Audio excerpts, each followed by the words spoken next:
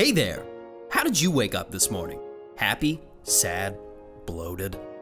Don't worry, we've all been there. Truthfully, if I started naming the foods that make me bloated, we'd be here all day. It's one of the most common gastric problems out there.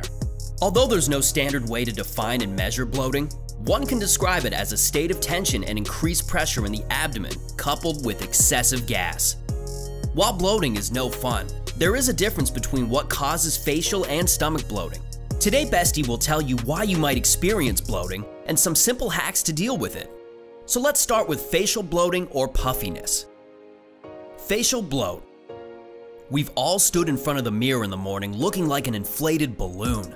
Facial bloating is the puffiness you usually see on your face when you wake up. You have gravity to thank for that. Since you were just sleeping, the bloating could be your face readjusting to the pressure.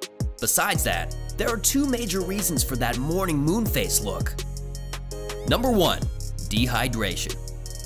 It's a common belief that drinking too much water can make you puff up. Ever hear of water retention? While that can happen, it's probably not the cause of your morning facial puffiness. In fact, it's kind of the opposite.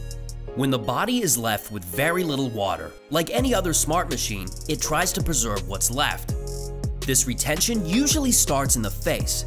If you tend to sleep without any water breaks, it's common to get mildly dehydrated and wake up with facial bloating. To preserve the water, the body first tries to reduce the excretion of water in the form of urine. Instead of throwing water outside the body, it is reabsorbed. In addition to that, with this buildup of fluid in the tissue, blood vessels become enlarged, which gives you that swollen face look. Even though water retention might sound like a perfect plan, it isn't. Less water output leads to less removal of water-soluble waste compounds like urea, which leads us to the second reason for face bloating. Number 2, sodium buildup. Sodium is the second biggest culprit for your baggy face. Our regular diet is plagued with high levels of sodium. But don't jump to conclusions and start using a low-salt diet straight away. In fact, the problem is not salt at all. Sodium is highly osmotic, which basically means that it needs water along with it to keep the osmotic pressure in check. In a healthy individual, this property of sodium is kept under control by two means. 1, by excretion of excessive sodium by the kidneys, and 2, by balancing ions like potassium and magnesium. If these counteracting ions are present in a low amount, sodium becomes unopposed. This unopposed sodium in the form of iodized salt is the real issue. Sodium in this form draws more water in the bloodstream and increases the volume of body fluids, which then puts more pressure on blood vessels. The best way to deal with it is to start using Himalayan salt instead of iodized, as it contains minerals other than sodium as well. You can also flush the sodium by increasing your potassium intake. For regular adults, an intake of about 3,000 milligrams of potassium is recommended daily. Potassium controls the effects sodium has on the body and relaxes the blood vessels. You're probably wondering about the ways you can shoot up these potassium levels in your diet. So, we have a simple hack for you.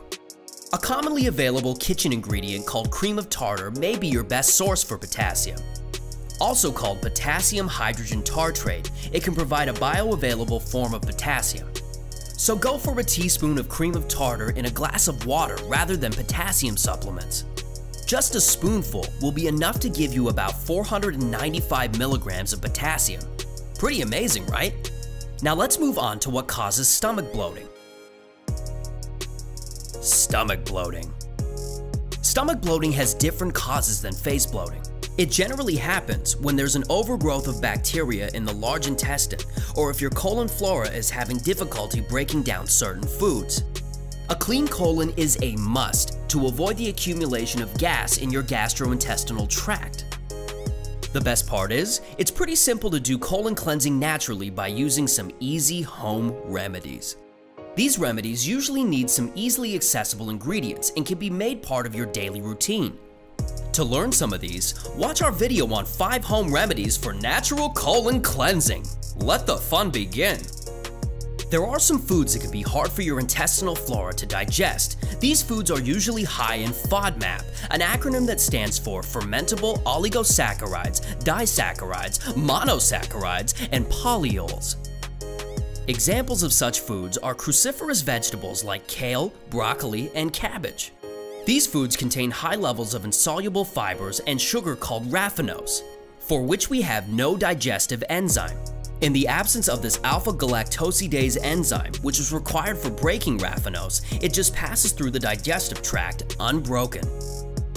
Once undigested molecules like these land in the colon, they are fermented by bacteria there. This releases much hated gas, which contains hydrogen as well as methane. So what's the best way to deal with it? Cooking food can definitely break down some complex fibers, but complex saccharides like raffinose remain unaffected. So the best thing to do is to ferment such foods before using them, and it's easy to do. All you have to do is make a brine solution. Take about half a gallon of water and add 3 to 6 tablespoons of good sodium salt like Himalayan salt, along with 2 tablespoons of apple cider vinegar in it. Submerge your broccoli and other cruciferous vegetables in this solution for about 48 hours. This will initiate the fermentation process to break down the troublesome raffinose. Fermentation will pre-digest any other complex sugars as well, and will provide the body with probiotic microorganisms. This way, you'll be able to get ahead of those foods that may cause uncomfortable bloating before you eat them. Consider these tips and tricks so that next time, when we ask you how you woke up, your response is flawless. Do you ever deal with bloating? What kind of food bloats your stomach and face the most? Let us know in the comment section below. Enjoyed this video? Hit like, share, and subscribe to Bestie. Wait, what kind of Bestie would we be if we didn't tell you about our other awesome videos? Go ahead, choose the left or the right video and enjoy.